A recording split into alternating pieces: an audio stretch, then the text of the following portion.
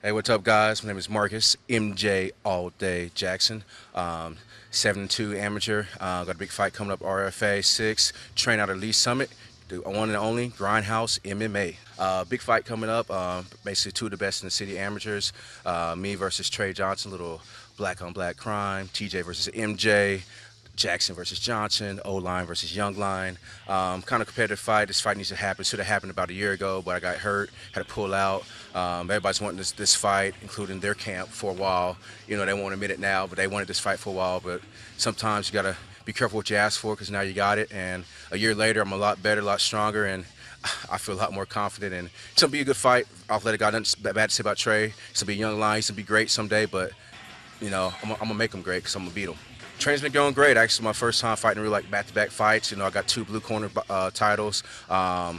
Weight's already under control now. Usually I cut from like 230 to 185. I was already in this camp. I was in this camp at 200. Right now I'm about 192, just constantly getting better. I'm doing privates with Austin Ford, great striking guru. Got a lot of guys in camp fighting. Cross getting ready to be in the UFC here pretty soon. Jack Cummins is back. Dallas Browning, he's my strength and conditioning coach. My dietitian, one of my good friends, he's been on me.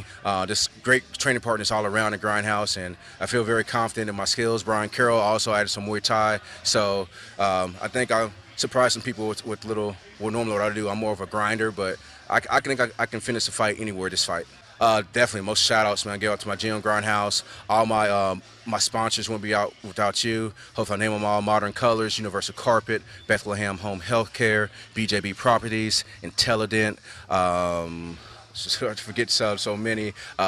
Abacus Capital Group, also Make a Wish Foundation. I'm doing some charity work with them, donating a percentage of my ticket sales, and they're supporting them, also visiting some of the kids, because basically coining it Fighters for Fighters, because you know they're fighting for their lives, and they're strong, brave kids. So other than that, just the whole Kansas City for big support of me, and I'm just ready to get it going. FBGM, baby.